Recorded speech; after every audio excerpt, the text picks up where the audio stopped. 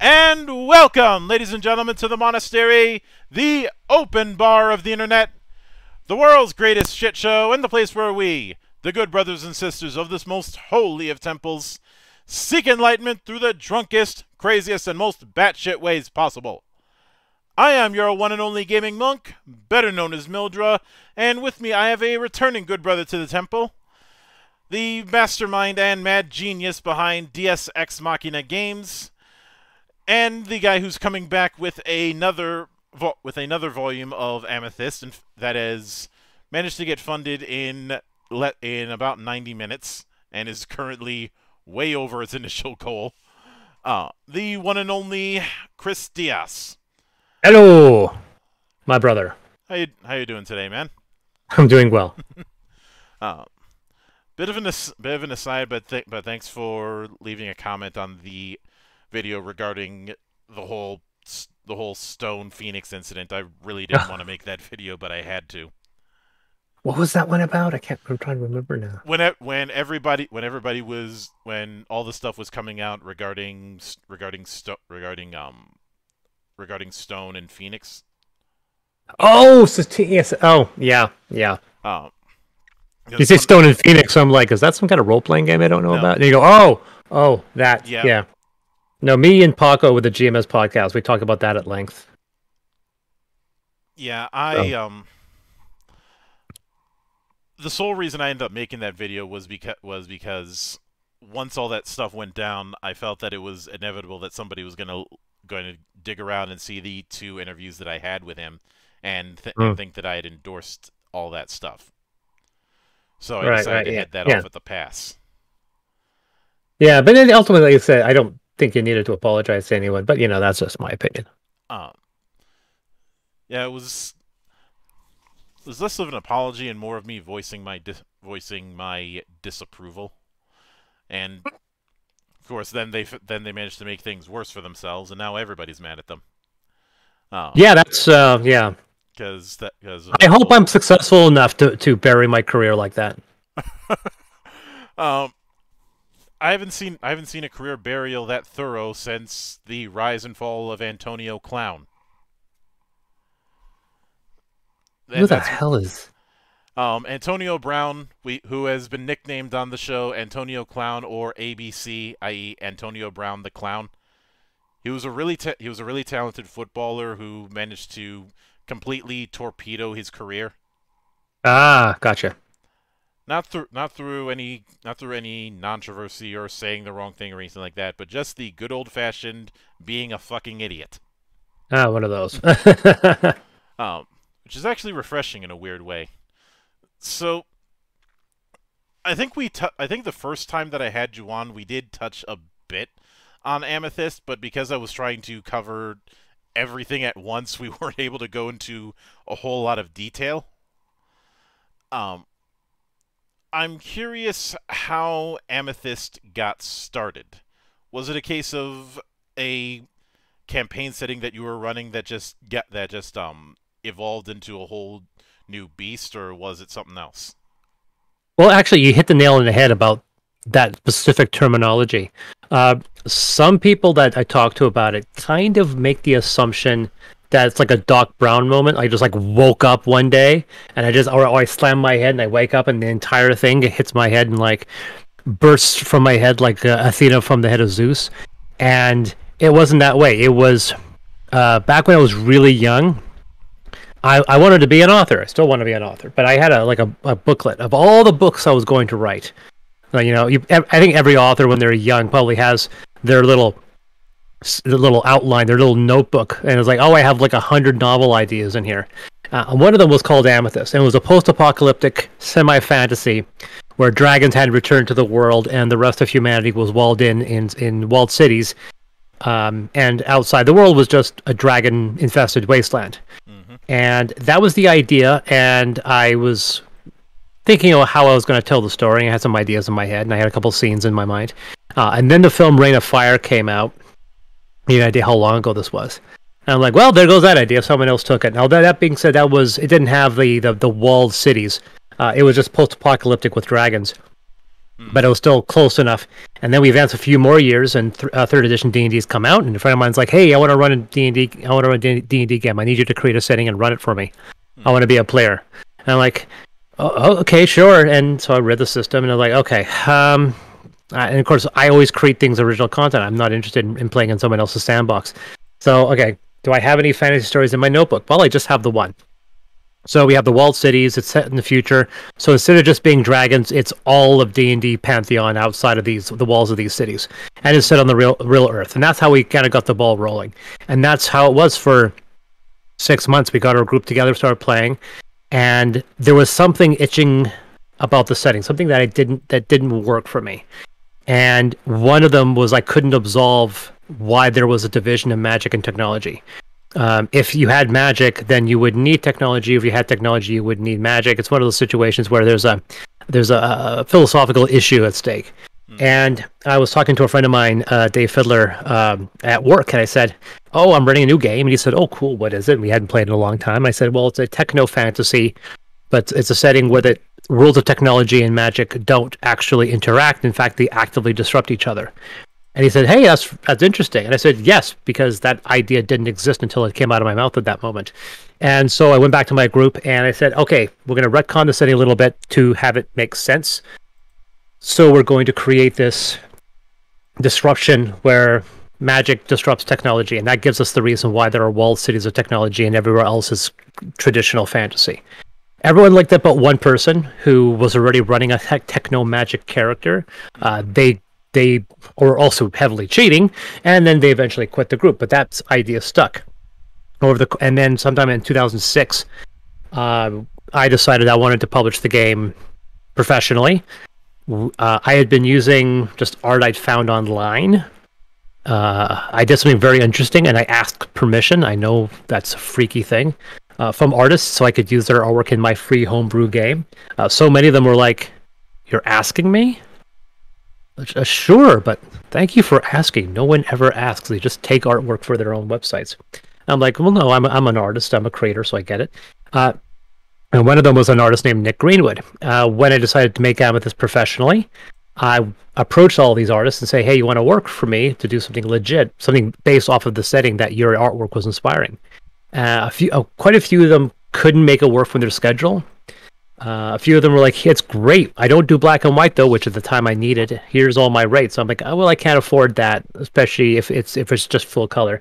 And then I got this guy Nick Greenwood, who was the only person at the time that was willing to do black and white. And I hired a bunch of artists, and he ended up being such a phenomenon that it ended up being just him for our project. And that's how it happened. Now, when Amethyst, the original 2008 version, came out, there was still a few things that weren't solidified. Like one of the big aspects of the setting, leading up to publication, we still had all the old D&D pantheon of gods. And then when I went to publication for the 2008 version, I realized I couldn't do that, so we had to make the setting agnostic because it was set in the real world, and we don't want to acknowledge our religion as being right. So we had to make the setting agnostic. And then it was after the game got published and we started working on a reboot for 4th edition under Goodman Games when I decided that I was having a conversation with my friend, and I was trying to figure out something that wasn't working for me.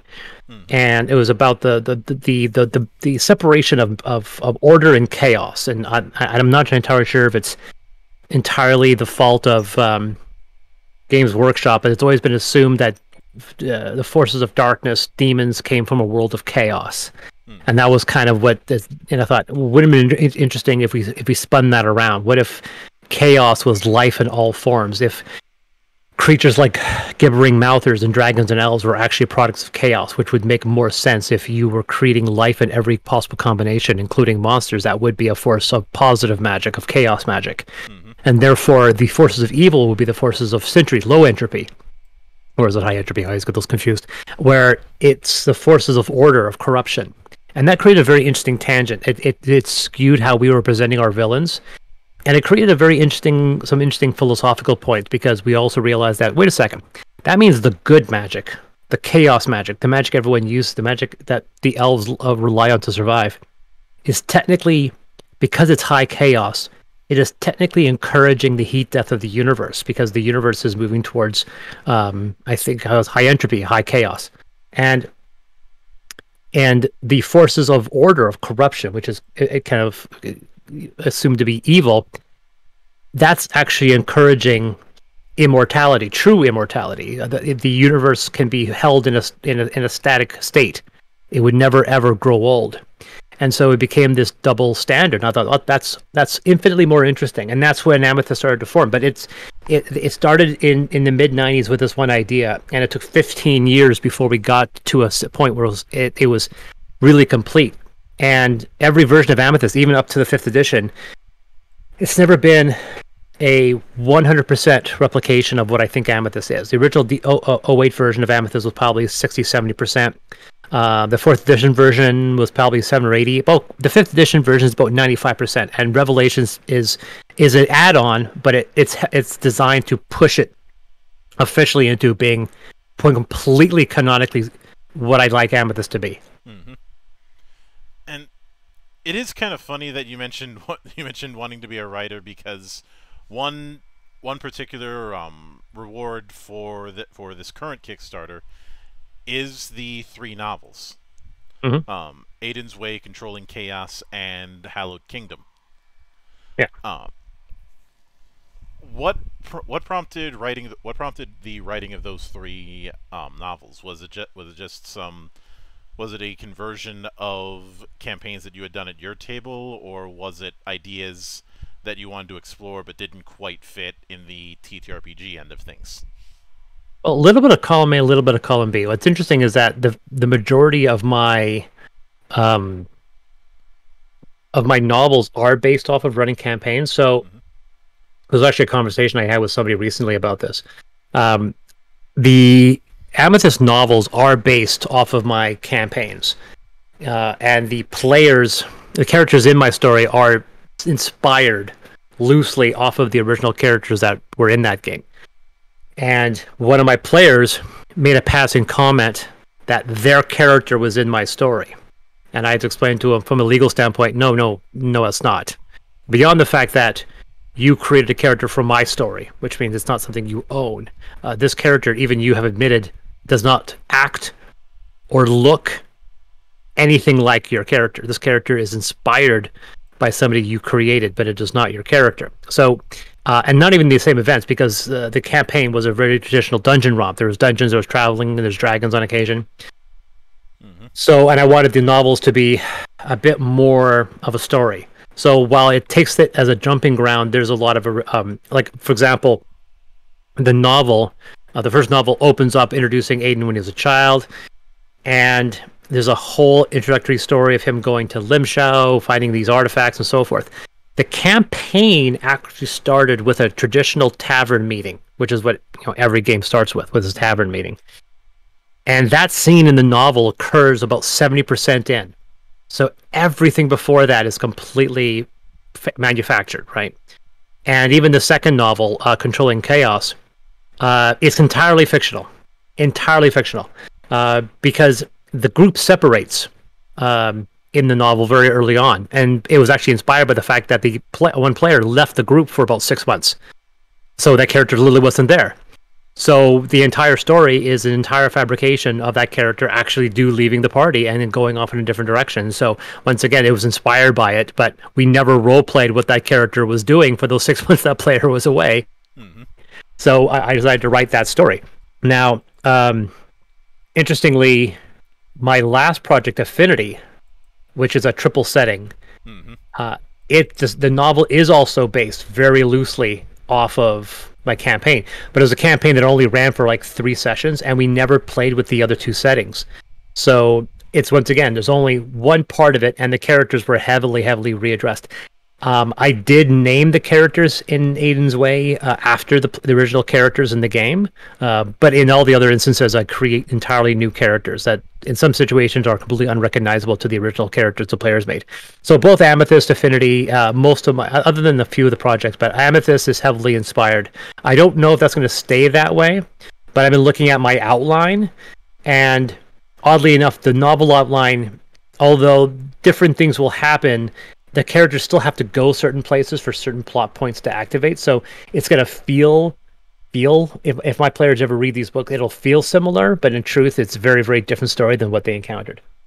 Yeah. Now, with that in mind, when it comes to for a lot of people, I think at least for me, one of the big points of interest, I guess, is the best way for me to put it. Mm. Could you believe English is my first language? I ain't much for fancy book learning. is the techno part of the techno magic. Yeah. And something I'm curious about is when it came to designing that aspect, what the overall goal was, because I'm pretty sure you didn't want it to just be high fantasy with guns, even in its early stages. Yeah. I mean, yeah. The thing is that when we originally ran the campaign, that is actually how things happened, right? I said it was set in modern Earth. There are these big cities, but all the players were playing fantasy characters because at the time I hadn't created any of the tech characters. We weren't using D20 Modern.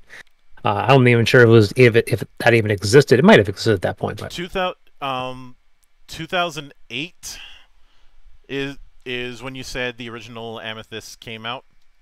Yeah.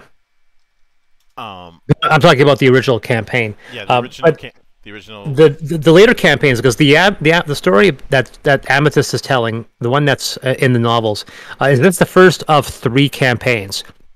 And so in the later campaigns, I have kind of insisted on some tech element. Mm-hmm. So at least one character is playing a tech character, and in a mixed party, which a lot of people seem to think I was saying you couldn't have, and yet I must have missed out a point where I told people you absolutely can play a mixed party. That's the fun part is mixing these groups. Mm-hmm. Yeah, I think some people came with the assumption that was the case because of the degradation rules. Yeah, exactly. Also, I double checked. D20 Modern came out in 2002. Oh, there you go. Yeah. So I originally I had my original Amethyst before then, because I think it was in 2000 when I started running that. Mm-hmm.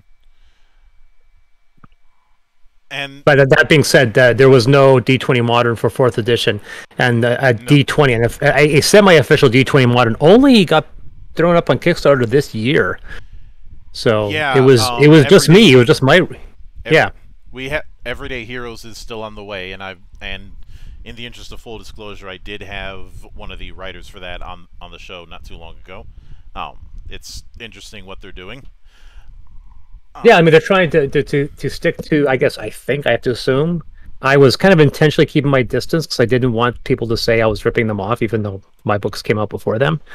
But it's interesting that there was never any D20 Modern 4th edition. Ultra Modern 4, the product I put out, was basically the only option.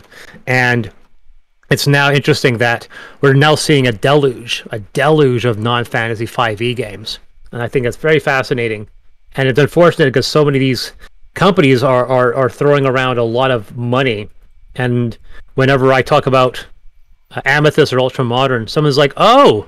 So, I had one guy accuse me of ripping off Arcana of the Ancients. The Numenera 5th edition book, right?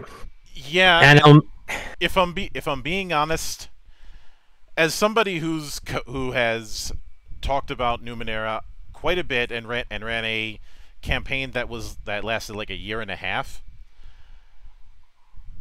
the comparisons between Amethyst and Numenera are it's like saying how much more black the Black Album and Spinal Tap can get. Yeah. The answer is none more black. But if I'm being honest, in all of my reviews, I've always tried to stray very, very hard from calling something a ripoff. Yeah. Lar or I don't even like using the term clone. Yeah, but even then, it doesn't make any sense too, because when someone said that, what bothered me is that the person. This happens all the time. I see these all the time on Facebook. People make a cursory examination. They kind of just gloss over it. Yeah, gloss over one bullet point and extrapolate And they go, from "Oh, that. you're a ripoff of Shadowrun." I'm like, "No, Shadowrun's Cyberpunk. I'm not Cyberpunk." And I know people who have read Shadowrun, because I actually haven't. I know the setting, but I haven't read the books. And read Amethyst, and they're like, "I've read both of them. They're nothing alike." Yeah. And then people go, "Oh, it's just someone hasn't seen Arcana of the Ancients." I go, "Why would I bother? I predate that book." And they're like, and someone was trying to make an argument that there's no way we could have beaten Arcana of the Ancients because Arcana of the Ancients was 5th edition, and I couldn't have made Amethyst for 5th edition. And I was just like, okay, first of all, if you did any research, if you did even a modicum, 30 seconds of research, you know that Amethyst originally came out in 2008, 4 years before Numenera came out, and my 5th edition Amethyst came out in 2016, 4 years before Arcana of the Ancients came out. So on both points, I beat them. But it's when you're dealing with big projects, it's not about who gets there first, who gets theirs biggest.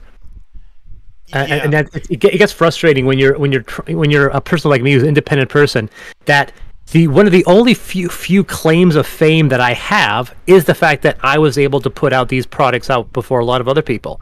A lot of people talk about Cyberpunk for 5th edition, and they bring and I know if I ever do a reprint of Neurospasta, someone's going to say, "Oh, we already have Cyberpunk. We have this one." I go, "Yeah, except that my Neurospasta came out 3 years before all of them. This is a reprint." But a lot of people wholeheartedly reject the idea that there should be one book to rule them all when it comes to a given subgenre. And if I'm being honest, a lot of the people who do that, some of them get real mad when they do that kind of stuff, and then I say, "Silence, Linus." Go back to sucking on your thumb with your security blanket. Well, you're 100%. You're 100% right. You're 100% right. And the thing that I'll even go double down on you, because I'm not I don't have any loyalty to this, but there's a board game called Nemesis. Mm-hmm. It exploded on Kickstarter, God knows how many years ago. And I did a review for the Dice Tower when I was doing videos for the Dice Tower, and I was the whole focus of the video was talking about that. Whenever Nemesis got a lot of positive review, it's massively loved, but everyone who posted a negative review said it was a kind of a rip-off of Aliens. It's completely unoriginal. It's ripping off the IP without paying for it. And even Tom Vassel's review said this is basically Aliens the board game, and then Shut Up and Sit Down even made fun of it, calling it Aliens the board game. And I'm like, you guys aren't a fan of the genre, are you? You realize that, yes, after Alien came out, there was about a dozen movies that were blatantly trying to rip off Alien. But then there were some films that were legit good. Just because Alien did it first and did it best doesn't mean that it's now the only space alien horror story that we can tell. And whenever someone says, like, "Oh, no, Nemesis ripoff of Aliens," I go, "No, actually, it's a ripoff of the movie Pandorum, but you probably haven't seen Pandorum, so why are you making that argument? If you've seen the movie Pandorum and seen Nemesis, you're like, oh my god, they're totally ripping off Pandorum." But no one ever knows that. I may delve into this in a little more detail in a video down the road. I'm weighing my options, but whenever it comes to these sort of rip-off claims, I'm less interested in whether or not the claim is true or not. Most of the times it isn't. Mm-hmm. I am far more interested in why someone would make that claim. Because, and I've asked people this, and I've never gotten a straight answer, which usually tells me that the argument is bullshit. And for anyone who's a first-time listener and is surprised at my cursing, well, welcome to the show. This is what I do. I curse, I drink, and I talk about games. I've been drinking already, so. But the question that I end up asking is, why do you consider that a ripoff? Because to claim something that is a ripoff is to say that it is solely there to cash on the name. Orca was Dino De Laurentiis trying to cash in on the popularity of Jaws. There's no getting around that fact. No, yeah, we all know that. And Alien does have ripoffs. It has Galaxy of Terror, it has Creature. These are films that would not exist. Look, if I were to list off all the films that were blatant ripoffs that came out of the Asylum, I'd be here for days. Oh, yeah, that's what Asylum does. For me, like, a ripoff is if you are clearly taking elements from something else, and it's one of those situations where if it's like 20-30%, it's inspired. If it's like 60 to 70%, it's based off of. If it's like 80-90%, it's a ripoff. Yeah. And so in that situation, maybe Pandorum is a based on, not a ripoff. Yeah. And whenever it comes, I remember once getting on somebody when they tried to pull the ripoff claim, and I was like, "Motherfucker, your favorite movie is John Carpenter's The Thing." Yeah, which itself is a remake. Yeah, a remake, and both are an adaptation of Who Goes There. Yeah. I've always found the thing that a lot of people consider ripoffs is something that I find fascinating of the chain of inspiration. Whenever I've talked about the issues that I have with, say, Core 5th edition, I often bring up the things that inspired it, and how there's kind of a evolutionary issue. I.e., to use an example, last week I was talking about the issues that I've had with the monk as a class. Yeah. A lot of the inspirations for what would become the monk come from the Destroyer books. But what people think of when they think of the monk isn't those books. Most people haven't read those books. Yeah. They're thinking of Kung Fu. Wushu, yeah. They're usually the understanding of Kung Fu that people had during that boom in the 70s, which makes perfect sense. It was the style at the time, if you'll excuse the Simpsons joke. Yeah. But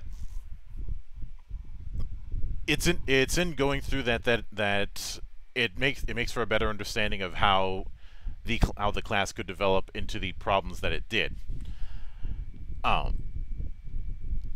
And one thing that I'm always curious about whenever you have different tech levels in tabletop format is it's very easy to have firearms outstrip classical melee weapons. Well, technically, yeah.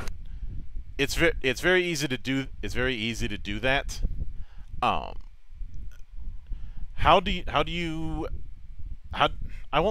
For lack of a better term, how do you balance that out? The single mistake, and I've had conversations, like really elevated conversations with people that insist that this has to be done a certain way. There's this belief of damage scaling, of trying to apply realistic real-world physics to D&D, which you know and we know and everyone who's intelligent knows is impossible and ridiculous.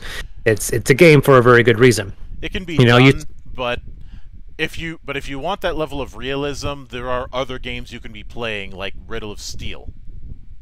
Yeah. But the issue is that, as a result, they make this claim. Well, a gun does way more damage than a bow, therefore a gun needs to do 4 times more damage. And it's such a weird belief. And it permeates almost everybody. And every time I see it happen, they're always making that mistake. Well, a bow does 1 die 10, therefore a gun has to do 2 die 10. I go, wait. At what point did you see mathematically or physically proven that a gun, a pistol, a 38 caliber pistol will do twice as much damage as a bow? Remember, there's a huge physical issue. A bullet travels at a much higher speed, but a bow has a lot more mass. If you fire a bullet on a bucket of sand, the bullet will stop about an inch in, but the bow will go right through it.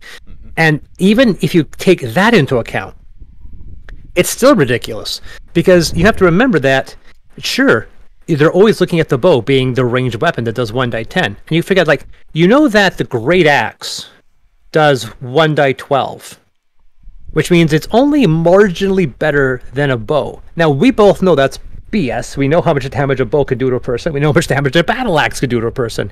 At the end of the day, these numbers are arbitrary. They were applied for game balance, not to become realistic. It's all about game balance. And we also know that the critically big damage values are actually inflicted by your class and not by your weapon.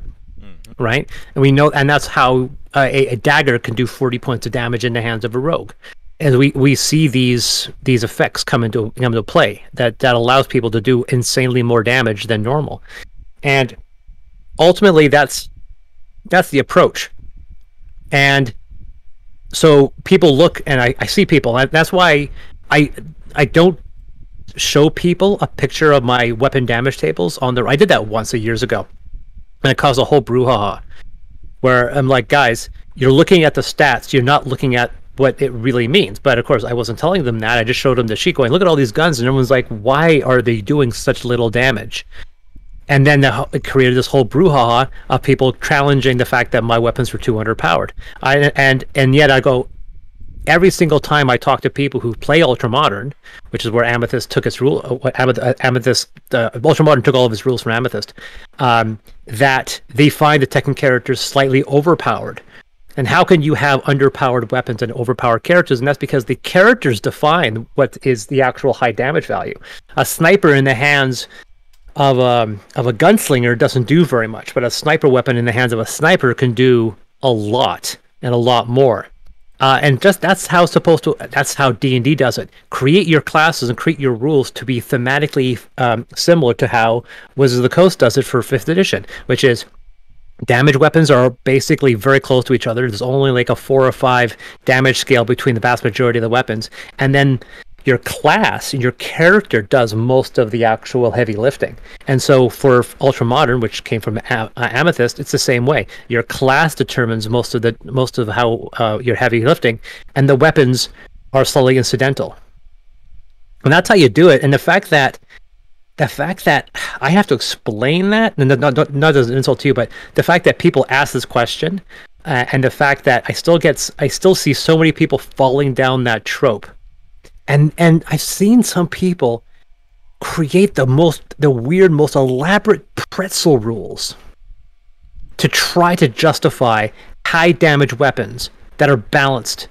And some people said, well, you just don't do it. You can't have guns. Simple as that. And I go, well, obviously that's not going to work. And if you don't mind me offering a bit of a crackpot theory, I have one little theory as to why you end up seeing this kind of thing. Let's consider for the moment that D&D was born out of the college wargaming scene. Like you look at a lot of those early contenders, and they were college historical nerds. The same kind of people who you would see at SCA meetings and some other kinds of reenactments. And that realism mindset is largely ingrained in them, even if it doesn't make a lot of sense. In addition to that, I think a lot of the folks who have that kind of mindset are conflating this idea of realism with game balance. And there's a reason why one of my mantras has always been believability over realism. Because making things as realistic as possible in a power fantasy, which is what role-playing is counterproductive. Yeah. And the attitude that I've always taken with this whole guns thing is not making it that they're overpowered or underpowered or realistically powered. I don't have any interest in that. What I do have an interest in is making it so that it doesn't so that one option doesn't become too useful. In other words, not falling into the same trap that Codzilla, or now Cowzilla, falls into when it comes to that sort of balancing. Yeah, and I've seen people do that. I've seen, like I said, one guy who said, okay, well, guns do 2 die 10 damage, but it only does 2 die 10 above a certain character level, and I'm like, dude, why waste your time trying to justify what isn't realistic? Like, the answer is there. You just got to look at it. But it's amazing how many people try to force D&D to being realistic. And you see that you always see this conversation about how does hit points reflect reality. I go, they don't. They never have. And everyone always says, well, it's your capacity to avoid damage. You're not always actually getting cut whenever you take damage. It's just basically your ability to withstand damage. I go, yeah, that works in like a couple situations, but then there are scenarios where you should be freaking dead from what is clearly a direct attack, and you shrug it off. Like, no, you are playing a superhuman in a world of superhumans. Just accept it and move on. You want to know what's been my counter to that whole thing? I usually ask the question, why are you making so much of a fuss about hit points in this and not wounds when you're playing Warhammer Fantasy Battle? Yeah. Just to use that as an example. Yeah.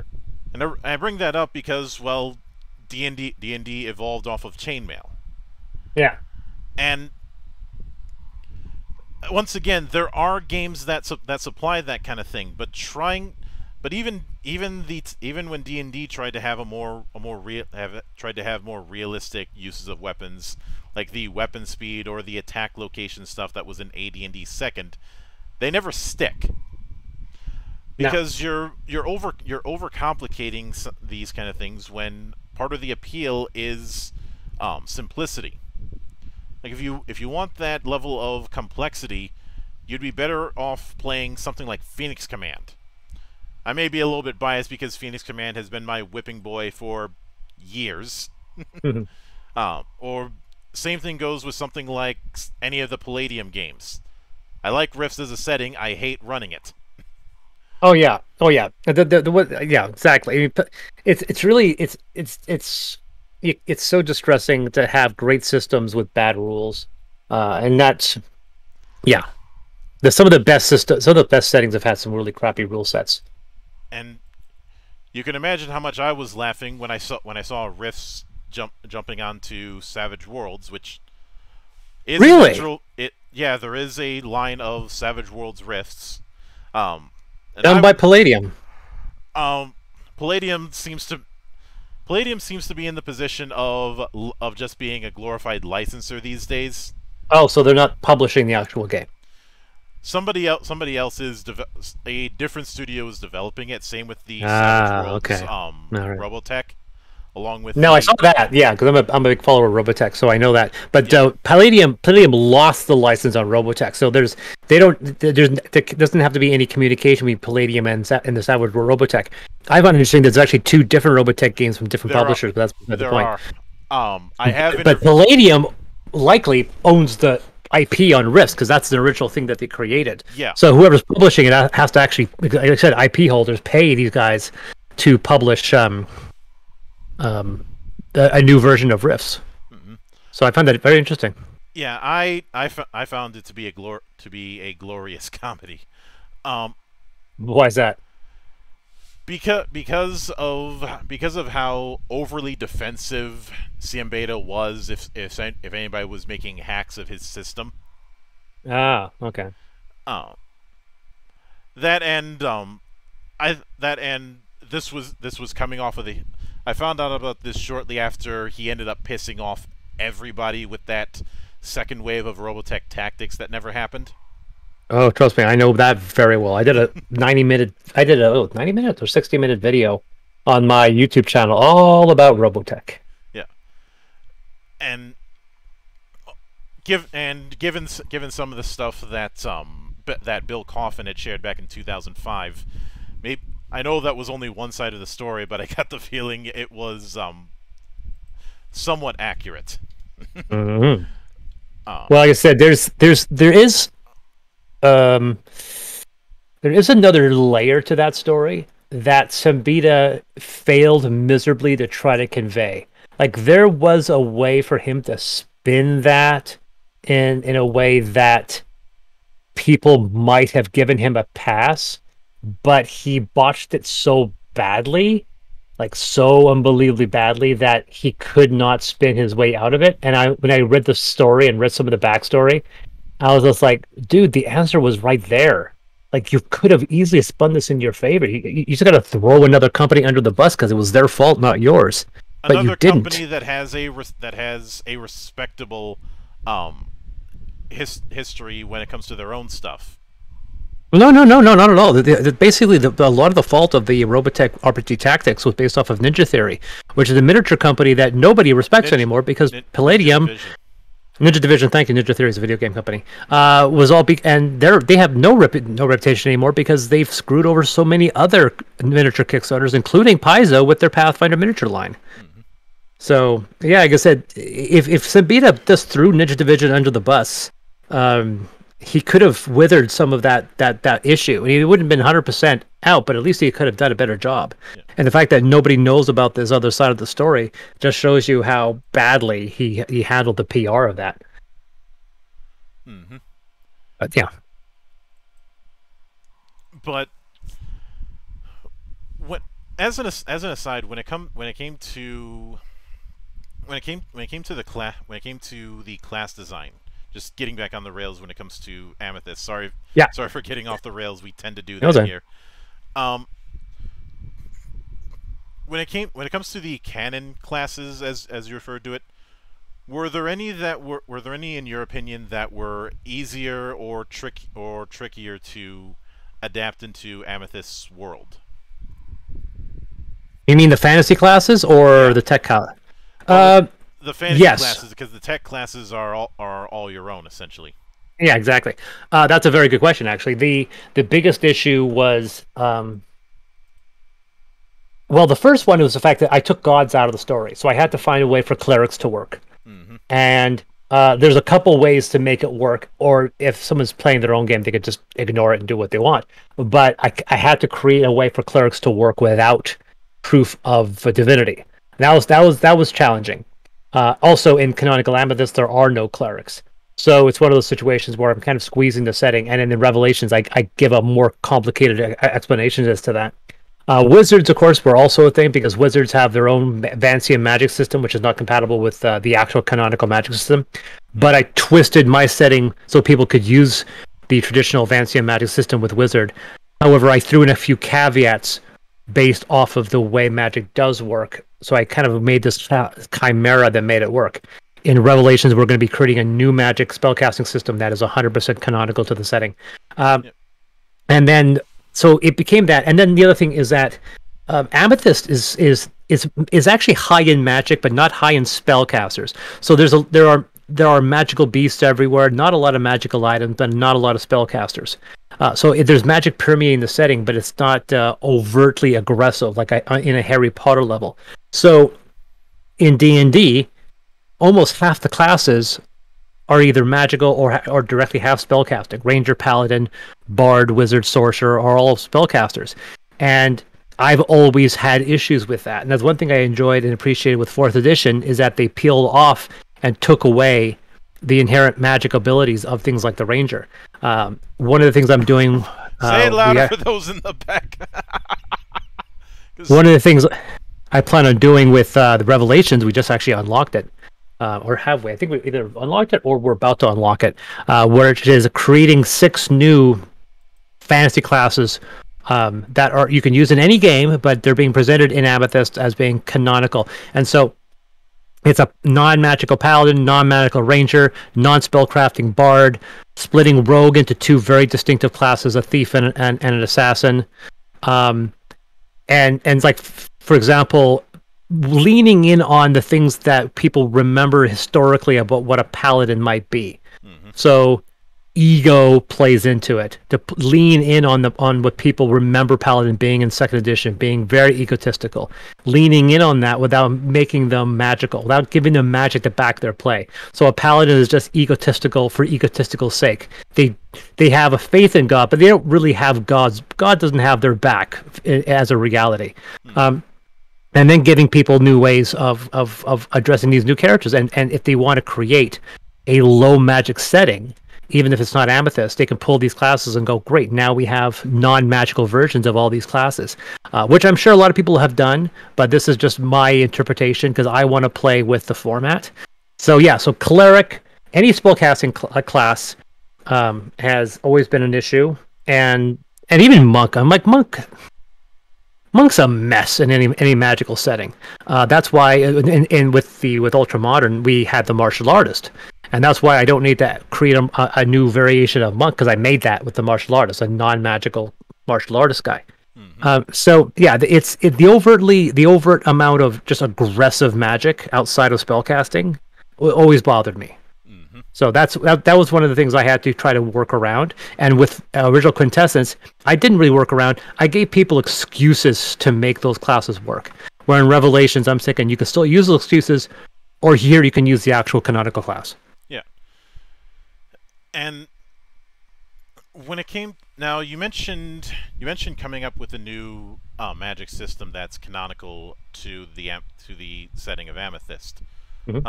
What can you tell me about how that would work? Because obviously it's not using the Vancian model.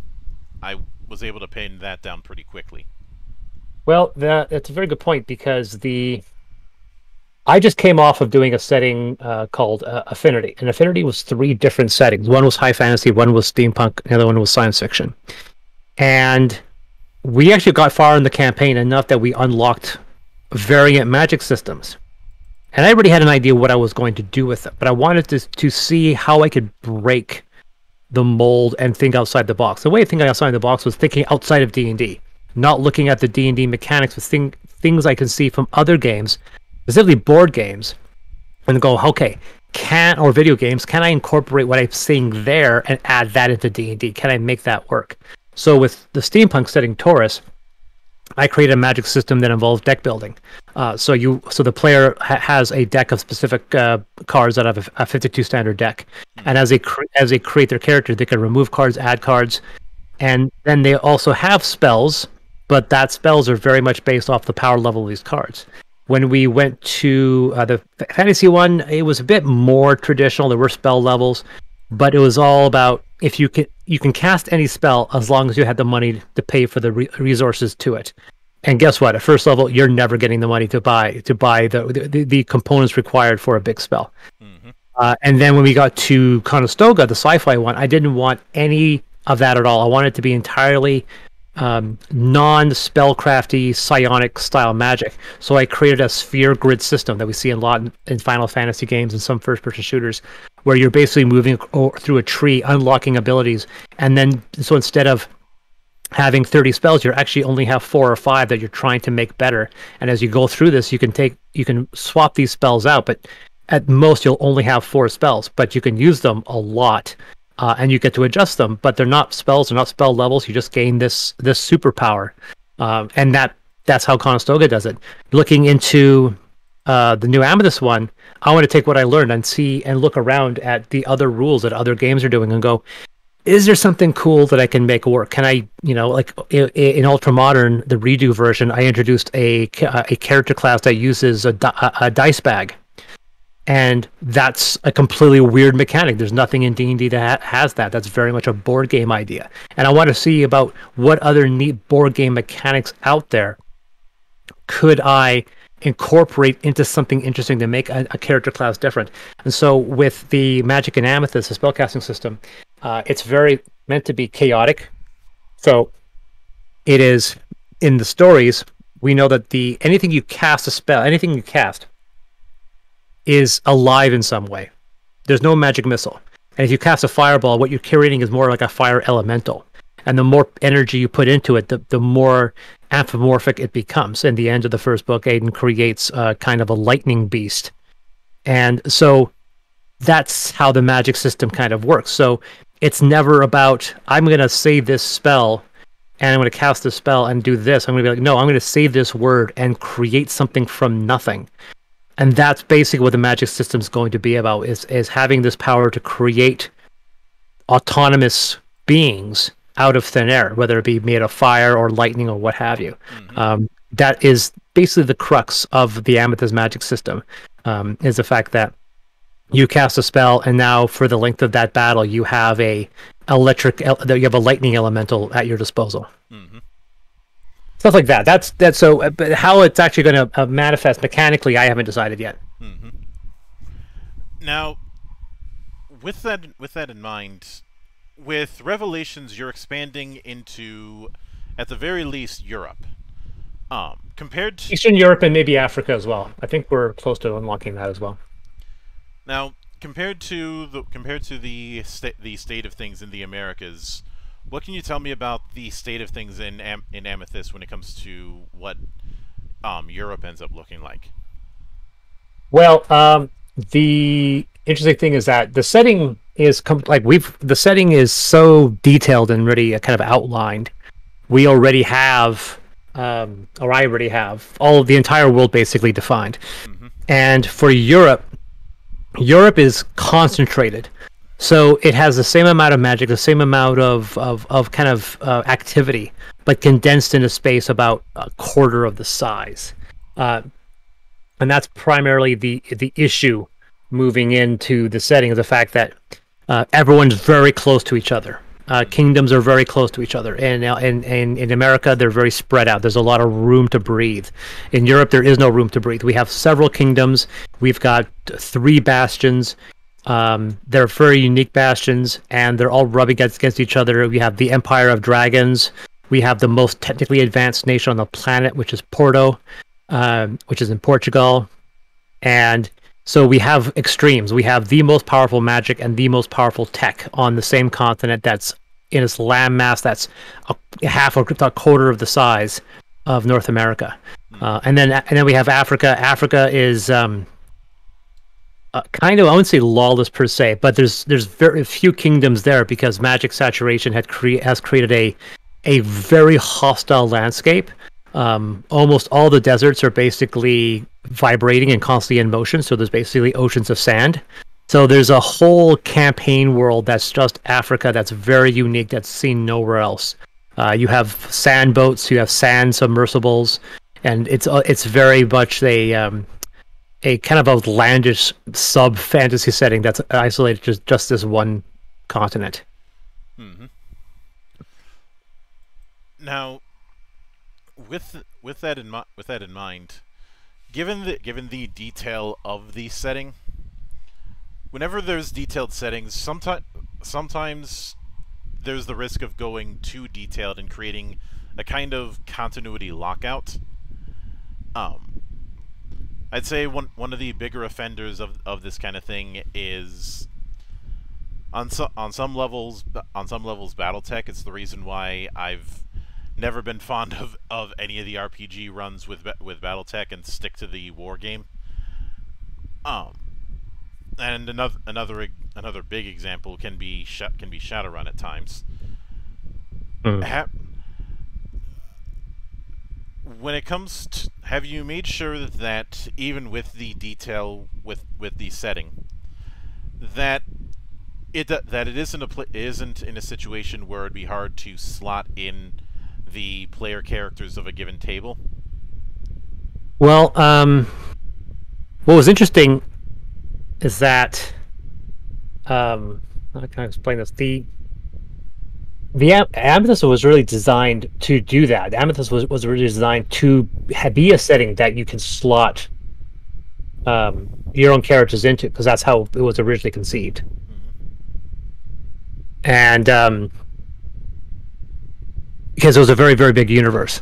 And as I've moved setting along, it's been more and more defined. Like before, I mean, you could be any class you want, you could be any race you want. And as I've progressed the setting, I've made less compromises for players. So, but I wouldn't say it's getting more difficult, but because at the end of the day, I never tell GMs how to play their games. I never tell players how to play their games. If you're in my game and if I'm running a game, I'm definitely telling you how to play, and I'm definitely telling you what to do because it's my game and I'm God. But in your games, it's however you wish to play it, and so you can ignore. I know people that have said, I play Amethyst, but I have a tiefling. I go, that's fine. That's your setting. You do it how you wish. So, and some people have taken half the setting and they played around with the rest of it.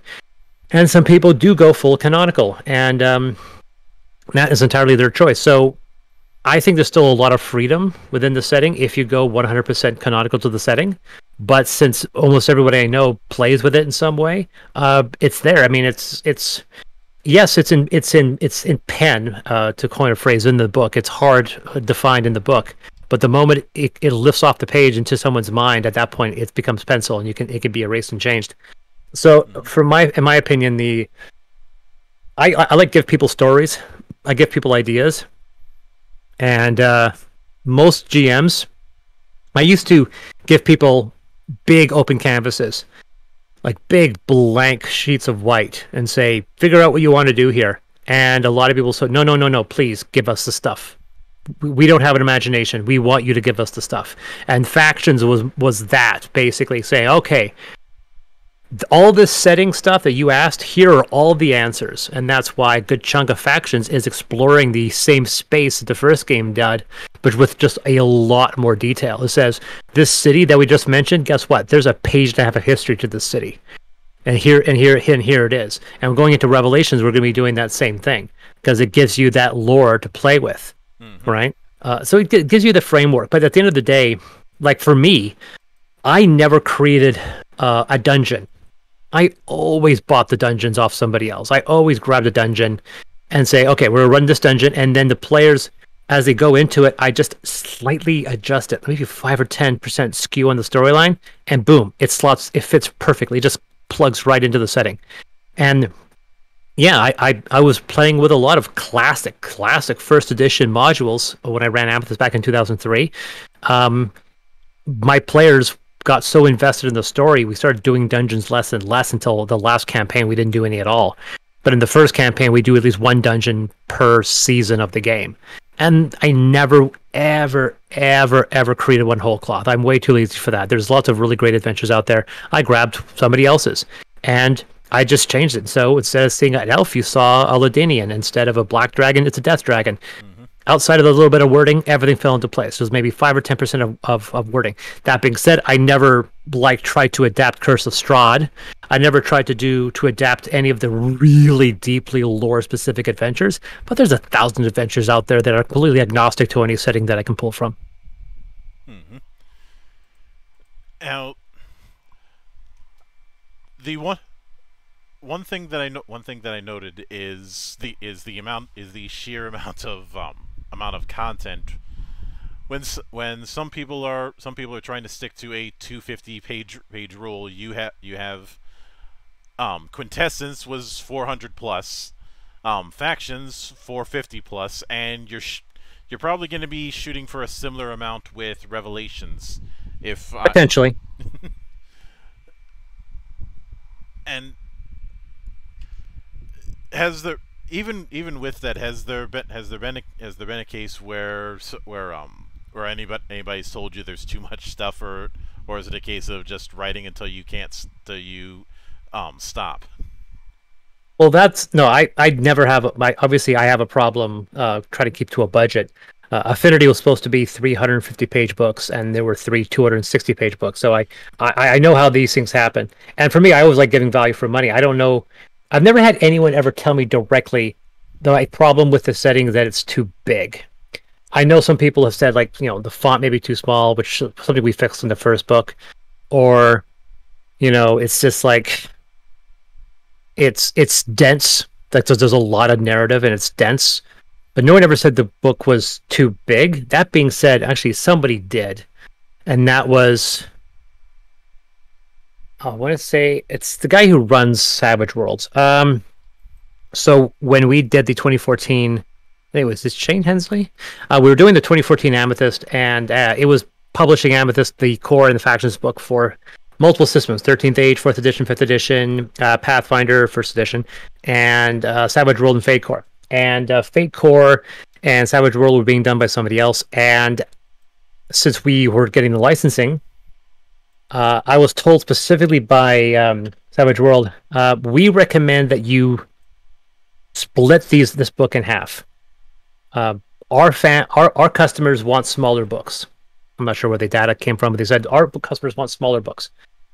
So we would just recommend that you split this book in half. I said, okay, fine. And so for the Savage World and only Savage World edition, we split it in half to a world guide and a player's guide. Now, having said that, it is almost a 1-to-1 sales parity between the two. I think we've sold maybe 1 or 2 player's guides over the DM's guide.